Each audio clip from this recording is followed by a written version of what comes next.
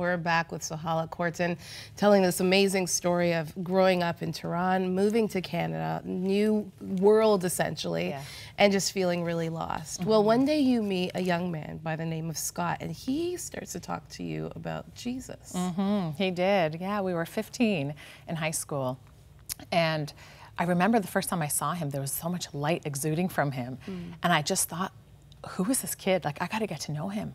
And it wasn't anything like having a crush, but there was this, I was drawn to this light that I'd never seen on anyone before. And so, lucky enough for us, every class that we had that first year, we were in the exact same class together, except our homeroom. And we had a friendship. We based it on a really good, solid friendship, getting to know each other, talking. And he started telling me about Jesus.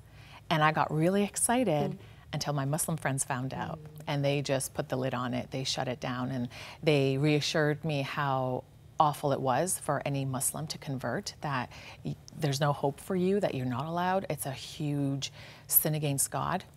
And so I talked to Scott. I said, listen, I love our friendship, but you need to respect me. I'm a Muslim, you're a Christian, and we just need to keep it at that. And so he stopped. And it wasn't until a year and a half after that I finally realized, hey, I'm missing something. Scott hasn't talked to me about his Jesus for a long time, and it scared me. And what scared you about it? It scared me because I knew he was full of so much life, and all of a sudden, that life kind of stopped that I was receiving. Every time he spoke about Jesus to me, it kept me going. There was this excitement inside until I noticed, hey, it's gone. And so I started talking to him more about it. I started talking to my Muslim friends about our faith.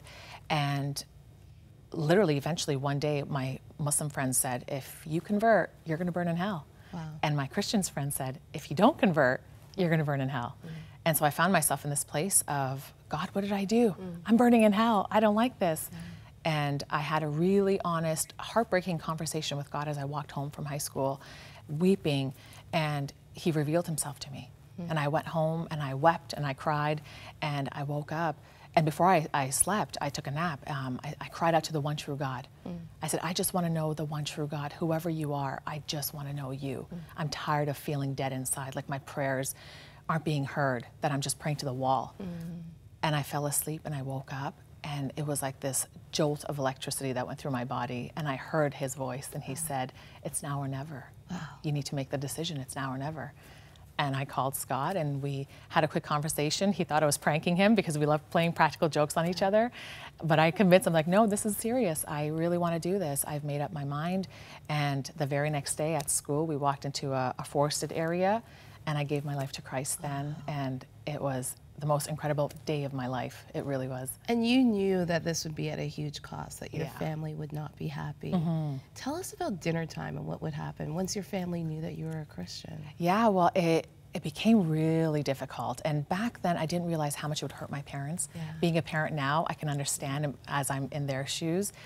But they would have dinner together, my parents with my siblings, and I wasn't allowed to sit with them. So I would wait till they were finished having dinner.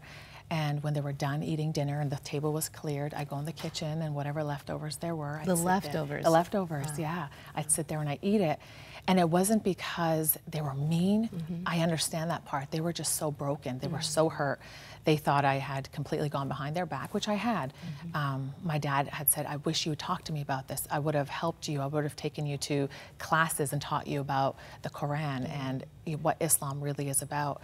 But my mind was already made up, and I'd fallen in love with this new Jesus, and I couldn't turn my back on him anymore. But it was really difficult.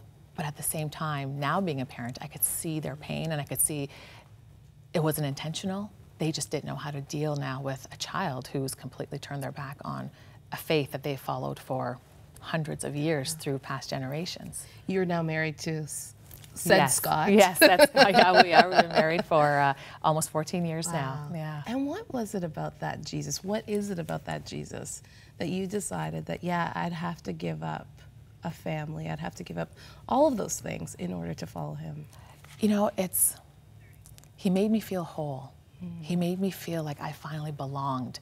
I belong to this family now. My whole life I was the black sheep trying to find my place, and he showed me my place. He showed me that I have a place with him, right in his heart, right on his lap, to sit with him, to laugh with him, to cry with him, that he really is my best friend. You know, even in my darkest moments, I could sit and cry, and it's as if you and I are sitting here talking to each other. He's that tangible to me.